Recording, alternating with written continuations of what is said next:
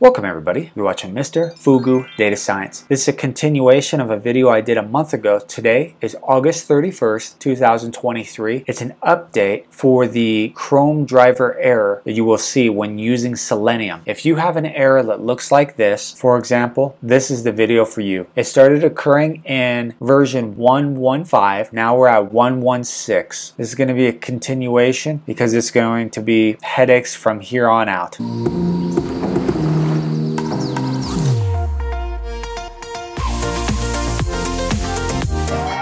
I'm going to show you two ways to deal with this as workarounds and further examples, as well as try to explain what's really going on. Feel free here to hit me up on my socials as usual. Let's get started. We're going to have three imports. The first is going to be the native WebDriver from Selenium. We're going to have this, which is the Chrome services for the WebDriver. This is going to be important in a second, and I'll explain why. And then I decided to use this when I'm actually doing my scraping example that we're going to see. Currently, I'm running version 4.11.2 for Selenium. Also, I have installed the newer Chrome driver 1.16. whatever junk. I'm on a Mac. This is how I found what version I'm currently running. If you notice, we're going to have two examples of where this fails. This is the first one, and it's not the Chrome services. It's actually due to this right here. We're going to get into why and what's up. First thing I want to run through is, if you don't want to hear this explanation, you just want the code, just skip ahead. As of Selenium 4, you do not need to pass the explicit file path for your .exe file for your WebDriver. If you're using an older version of Selenium 3, that is something you need to explicitly call. From my last video, I've been told that while some people have Selenium 4, they are still encountering an issue. And I noticed this with people who are using different operating systems from mine, which was a little troubling because I'm not sure what's really going on, and I didn't completely see their setup. So this is why I'm going to give two examples, and hopefully these workarounds will help you, but no guarantees. Since I'm going to use the native Selenium WebDriver, here's what's going on. I'm saying from selenium.webdriver.chrome.service import service with an alias of Chrome service. Then we're going to create this variable called service. We're going to create this file path where the native executable path is whatever path we're calling from our desired device. If you have Windows, I'm not sure where your file path is. You will need to look that up. The problem is we have two distinctive ways of creating our instance with this WebDriver. The native Selenium driver and a third-party application that does the same thing. As of Selenium 4, what happens is your package manager will find whatever instance you need that's up to date and deal with it from there. This is doing the same thing, and it's routinely managed, which is great. Unfortunately, in our case, this started failing as of the last two versions of Google Chrome. What happens is the package managers were doing everything internally for us through Selenium, so we didn't have to call the file path anymore and download a new executable every single time or find a pointer to grab that file. Unfortunately, because of the way that it's been structured lately, we do have to go back to this kind of generic notation. But we have a caveat. You can call it or you do not have to, depending on how you set this up. That's why I have two examples. Essentially, when they chose to update this for the last two Chrome drivers, it's been causing some issues, and that's why this video and the last video were created. You're going to see some gibberish that says now you're going to use the Selenium WebDriver for Chrome as a testing tool, and you're going to see something that says JSON endpoints. Just think of this as a pointer to your file where you're getting this executable that's going to be used for your connection. For me, I'm only interested in web scraping, but for you, you may be doing some unit testing. For this first example, I decided to go through Indeed, but that's not important. What's really important is these right here that are highlighted, because you have the deprecation of the old way to call your instance where you're getting that executable file. As of Selenium 4, you're going to use this new setup with the service, and I think this might be one option that's kind of throwing people off. So after you alias it, we could call it empty like this, and we don't need to put anything inside of it. You can fill out any of your option arguments as you would like, and you're calling the native WebDriver through Selenium, where we're taking our service, which is this, and whatever options, and we're running it through whatever website that we want to use, in this case for web scraping, but it could be whatever you're doing.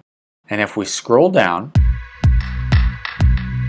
we're going to see that indeed it does work. And you'll know that this is using Selenium 4 because you're using the find element setup like this with this by class that we imported. That's how you'll know that we're not using the older version. And you'll look at a lot of examples online and it's still using a lot of the Selenium 3, even in newer files that are produced this year. Be leery of that because that could throw off your projects. Here is the alternate version that I decided to add today because of the fact that a lot of my subscribers are still having to use a file path from what I've noticed. I'm still using these two imports and I create this file path. You're going to have to use whatever file path you use. And you have to also notice that these slashes are going to be reversed if you're using a Windows operating system. And I think you have to do it for this the .exe like this as well when you're calling it through Windows if I'm correct. I put my options, I call my Chrome service that I'm using, and I'm adding my file path, and then now I'm calling the WebDriver itself. And if we scroll down, just call the driver on what we're looking for and we're good to go. I want you to notice something. We're going to go through and find this actual file online and explain what's going on. So the whole hiccup that we have, we need to start from the beginning. So think about Googling just like this, Chrome driver Selenium, and then you're going to scroll down and you're going to look for this right here, and you're going to tap that, this one right here, and select the Chrome driver.